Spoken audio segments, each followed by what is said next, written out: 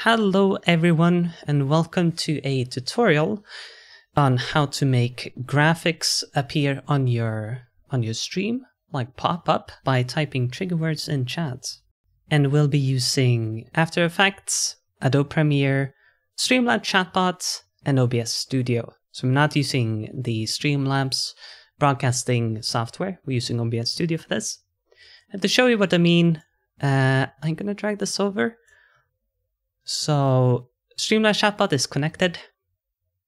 There's a lot of steps involved to get this working. It is a script down here. So you can see now, you see this pump up aw, this source down there. So if I type Zelly aw, boop, and there's the emote. So a little emote, a larger version of it, pops up in the corner.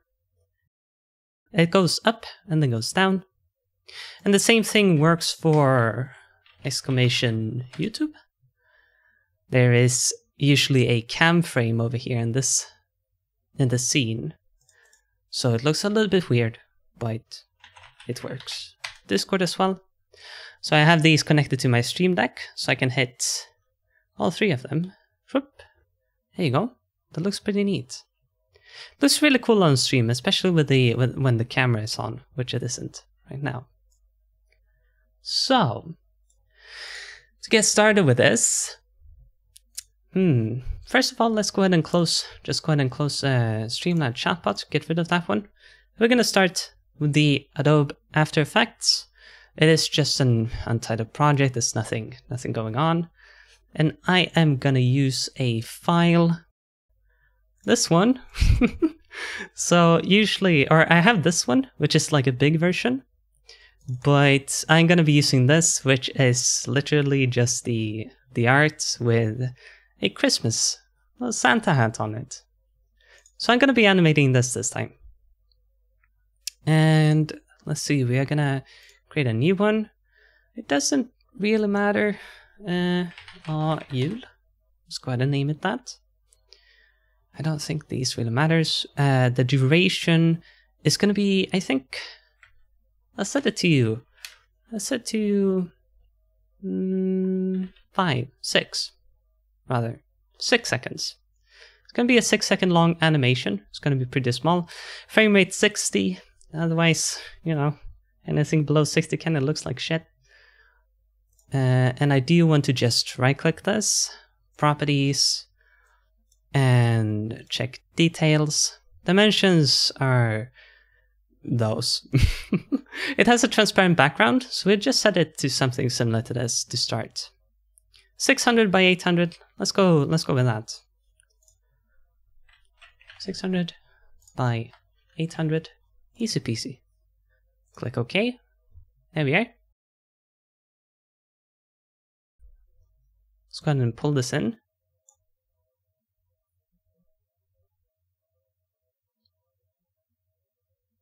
There we are.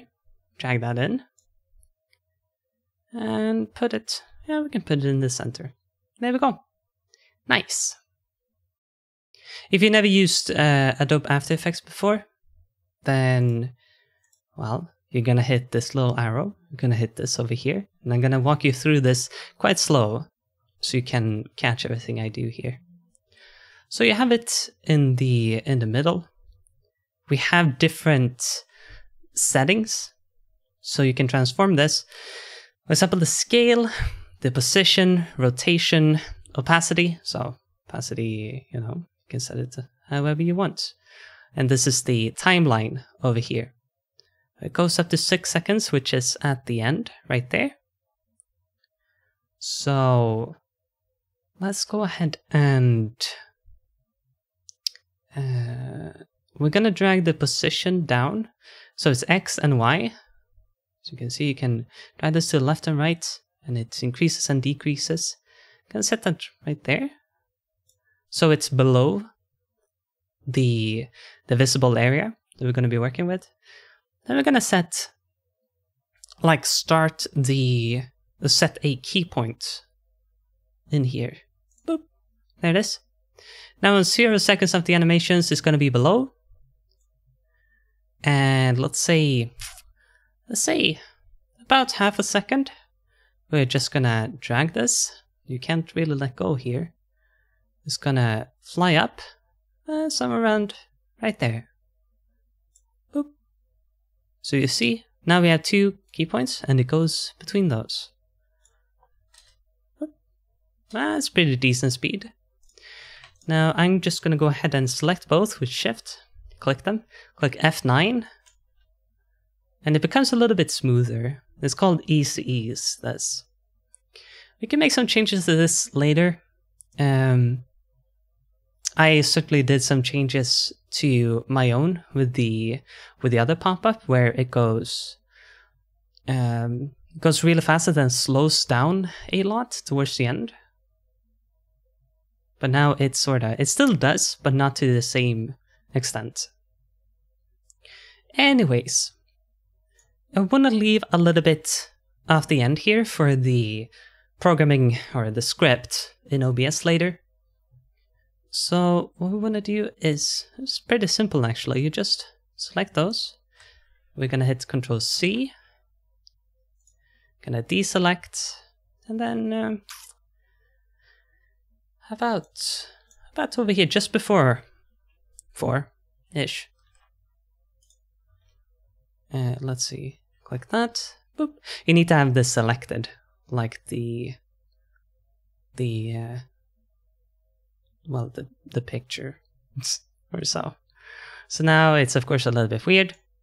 We're gonna fix that. We are just gonna go ahead and swap these around. So you just click and drag. There you go. I think there's like a reverse tool somewhere, but I'm too lazy to go find it. That's a really long animation. Wow. Let's go ahead and move these forward a bit. 3 seconds. Whoop. It's still pretty long. And bring it down even more. So let's say if we cut it down to 3 seconds, that's going to be pretty good. Yeah, that looks nice. So what we can do is go to composition settings, and just bring this down to 3 seconds. Whoop. And now it's cut off. Beautiful. Yeah, and there you have it. It's that easy. Actually, if you want to get into advanced parts, it's this. So it's basically the ease settings. So you can, I think you can change this. Something like that. Let's see what happens. Control Z.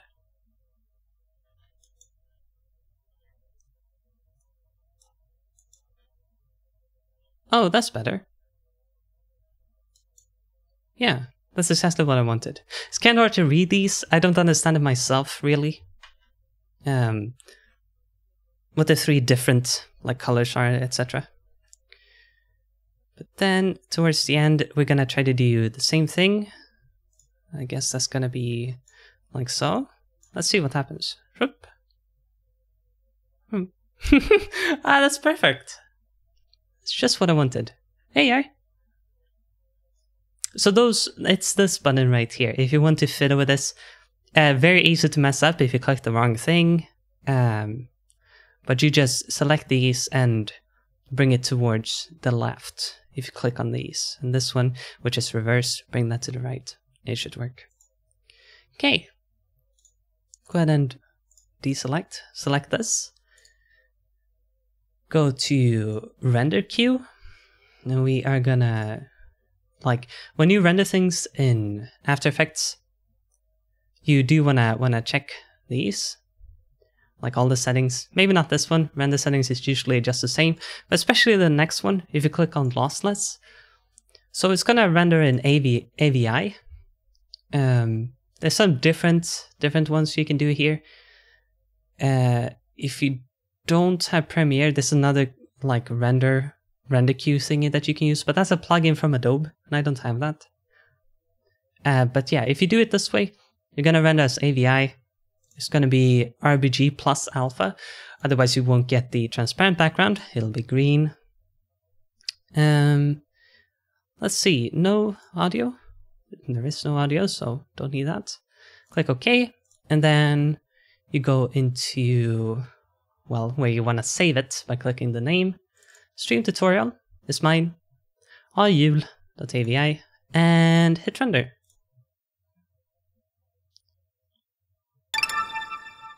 Bling. Okay, there it is. You can see it is green right now, but that's not, you're not gonna worry about that. And then let's open Premiere. Here we go. We can also close this down now. Again, I haven't saved this project, so I'm just gonna go ahead and do that. Save it in Stream Tutorial as the jul, or jul. Jul means Christmas in Swedish. There we are. Adobe Premiere, it looks like it's loading. It is loading, but it really isn't. It's just very blank and boring. You're gonna go into new project. This doesn't really matter. It's such a small thing, so just whatever. Yeah, sure. Project already exists because I've done this before. You're gonna go in here, grab the AVI file. That's gonna be a pretty massive file, by the way. If you have a longer one that you want to make, those can go up to the gigabytes, just so you know. Gonna drag this into here. And then what you can do is just right click, export media. And let's see, I had this set to animated GIF. We don't want to do that. I guess you could. But GIF kind of sucks. If you're doing it in Premiere, you might as well go with WebM, which is down here. Might need a plugin for this. I don't really remember. I really don't remember if you need it, but whatever. It should be here. No audio. Just ignore like the preset and whatnot. You're gonna go into like just save it again. Stream tutorial, the WebM file, save. Let's see, you're gonna hit match source. That's gonna be the exact same. Can make this smaller, of course. This is a little bit big, which I actually might do that just to keep file size down. But you can see this is 4 megabytes compared to 329. That is the AVI. So let's bring this to, let's say 300 times 400. They are connected, so don't worry about that. You want to scroll down, you can change the quality. So you can bring it down to insanely low file size levels.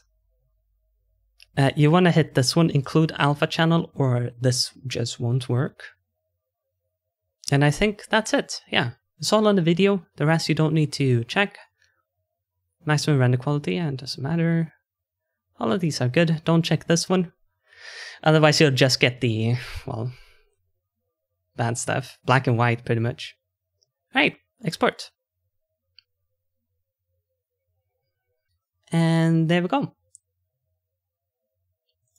So, now we have our WebM file.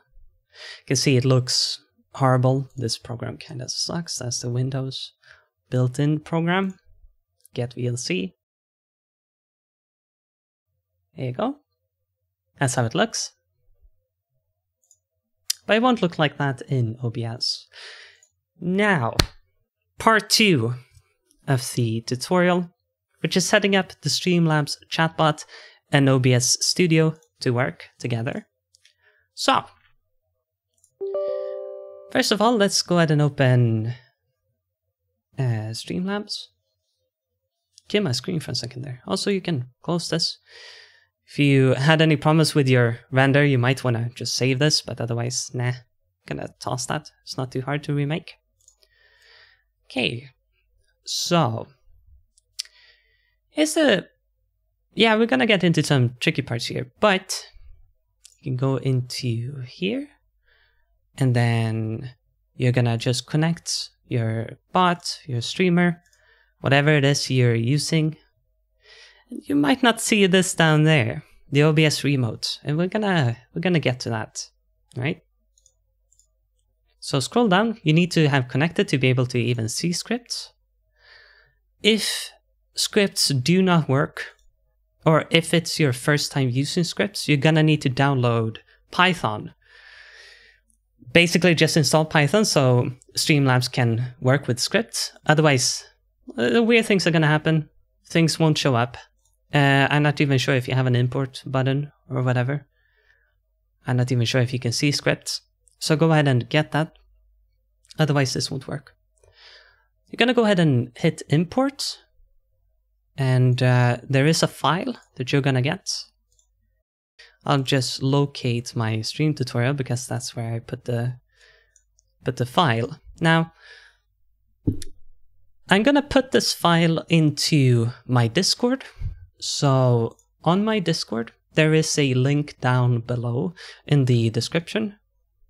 You're gonna come into my Discord, Zelly. You're gonna pop on into general, scroll down, and down here, streams and resources. You can find this one, resources. And that's where the file is gonna go. It's actually empty right now because it's brand new. But you also have, if you are a streamer, feel free to promote your stream. If you do, make sure to read the info first. Otherwise your post is gonna get deleted by the moderators. It's pretty important. It's a unique take on stream promotion, so feel free to check that out as well if you'd like. So you'll find the file there, put it somewhere where you can find it. You just double click this, and that's gonna load in as a script, and that's gonna be called the phrase remote. Noon TV made a modified version of another script, and basically what the difference is that you can type the trigger message or like whenever in chat. So if I go ahead and connect the OBS remote right here, which you don't really have yet, then go ahead and exit out of that. And then what the modify script does is you can type it anywhere in your chat. So usually it has to be like the first word, but this script makes it so you can put it anywhere. Right. We'll go ahead and disconnect that and go back to script. And let's see, this one. Gonna right click this, open script folder. And here's all three of them, all three of my scripts that I'm using. You're gonna hit phrase remote, that should be the only one you have, if you haven't done scripts before. And then you have a readme, you have example settings, you can ignore this. Settings is the big one. And readme is also important.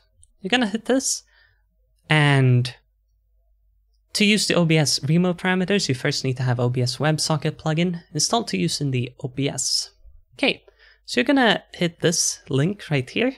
You're gonna open this, and let's see if we can copy that, paste it in our browser. Go down here and scroll down to install instructions. Windows, you just download the Windows installer, that one. You run that one. And when this is done, you just hop on out, go into OBS. There should be like instructions for all this. So instructions here as well. But you go into Tools, WebSocket Service Settings, this should show now. And you just hit Enable. And that should work, right? Click OK. And now in Streamlabs, you should be able to see the OBS remote. Or maybe it's there already from the start, I don't really remember. But you hit this, connect, and there you go. Now we can start fiddling with the actual settings of this. Okay, so let's hop into OBS. We are gonna go ahead and hit the plus. We're gonna put in a media source. It's gonna be called pop up Yule. There we go. It's important that you create an easy name so that you can spell. It is case sensitive as well. So just make sure to type something easy. Click OK. I'm going to browse to the file. Boop. It's in After Effects, Stream Tutorial, the WebM file, open. Then we're going to scroll down. Close file when inactive. You can do that. And okay, there it is. Nice. It does disappear, so what you want to do is, it's actually a little bit small for me. Let's go ahead and properties. You want to go ahead and loop this. So now it just goes over and over and over again. So I want to set this, maybe something like this. Oh, that's way bigger than my old one. Yeah, and you can click it. You can click it around with your buttons. It's looping with the arrow buttons on your keyboard. Something like that. Perfect. Now it's in position, so we're going to go into properties. I'll keep it this size. It's okay. Disable loop. I'm going to lock it. Head on back. And I'm going to remember this pop-up Yule. I'm going to pull that away. Okay, let me close these. Open this again. Script folder. Phrase remote. You go into settings. And you can see here I have this code here. If we take a look at one of these, it says match Zelly Aw. That's the emote. Its command is set source visibility timed. You can sort of understand what that means. The scene name is game. That is my scene. The source name is pop-up Aw with case sensitive. Everything is case sensitive. Mode is on off, which means it turns on and then turns off. And the delay is 2 seconds, right? And we set ours to 3 seconds, I think. Yeah. So let's go ahead and scroll down. You can see I have Twitter, Discord, YouTube as well. And here, you won't be seeing these.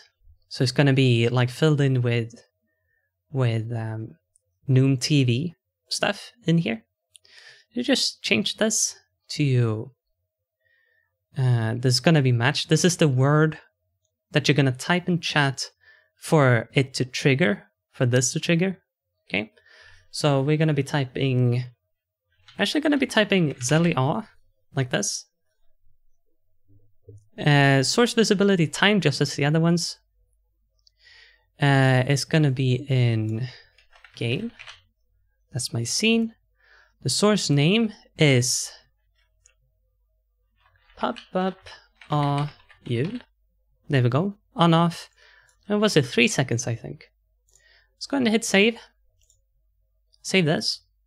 You can exit out and exit out. And then you're going to go ahead and click Save Settings. And then go ahead and reload script. That's just to refresh everything.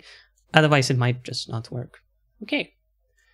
So let's see what happens if we type it in here. Make sure OBS remote is connected. Let's see.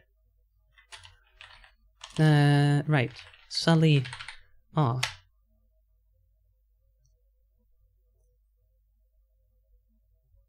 Huh, hold on. Oh, right. Wait. Yeah. It works. Nice. Boop. Now you can see there's 2 of them. So I'm just going to go ahead and disable the other one. Just go into scripts, Noom TV. I don't actually know if there's any other way to disable these. I'm going to go in here and I'm going to set the pop-up Aw. Just set that to an X. Save this, back out, save settings, load scripts. Let's see what happens. Whoop. And there we go. And it'll look like this in OBS. So the source is right there, called AU. Type A, and it turns on and turns off after 4 seconds. And that's it. I hope you enjoyed the video. If you want to, you can find me on, of course, you can find me on Discord. I'm always active on my Discord. You can find me on Twitch as well. I stream on Twitch at twitch.tv/Xali. There you go.